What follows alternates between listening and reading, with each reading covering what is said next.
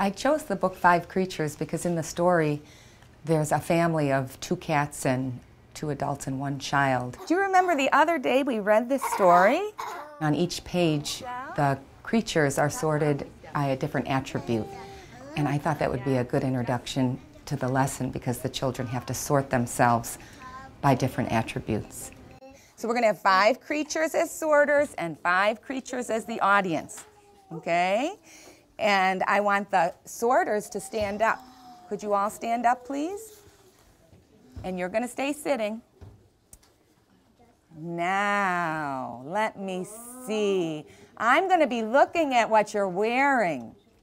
And we are going to sort ourselves by what you're wearing. So, the children that are wearing boots come to this rectangle. If you are wearing boots. Oh, where should you go, Yihang? In the red. Come on. The children who are wearing shoes come in this rectangle. Yeah. Joseph, which rectangle do you belong in? Are you wearing boots or shoes, Joseph? Because she has boots. Let's have a look. Let's show everybody so we can figure it out.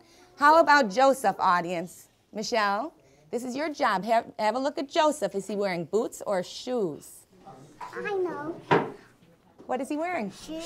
Shoes. So which rectangle should he go in? No, the yellow. Oh, okay. Over here, Joseph. There we go. So why is just Yihang in this group? Because he's wearing boots on himself. She's wearing boots. And why are all of the other creatures in this group? Because we just have shoes. Oh, they're wearing shoes. So what could we call this group? What can we call this group? What did you say, Yihang? I said boot. I hear you all say boots. You heard Yihang say boot. What do we call this group? The boot group.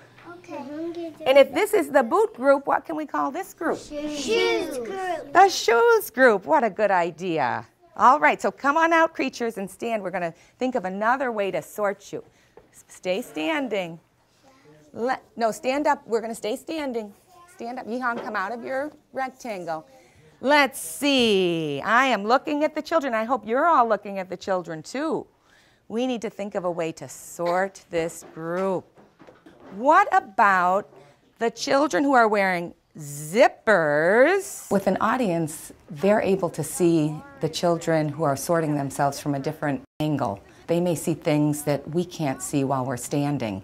They're sitting a little back and they're able to watch and observe more closely. Michelle just noticed something. What'd you say, Michelle?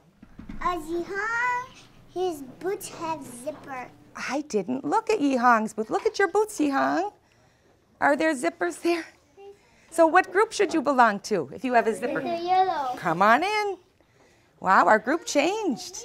It's a good thing the audience is paying attention. One of my students, Jasmine, decided she wanted to sort the children by long hair versus short hair, which was really something different than we had been doing because we were focusing on clothing.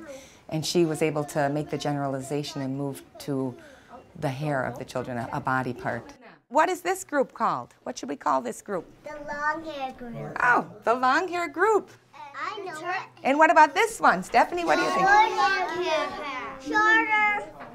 Short hair group. People Sort was my favorite lesson because it really gave the children a chance to get involved and active. They were really paying attention to details and they saw many things that I didn't even see.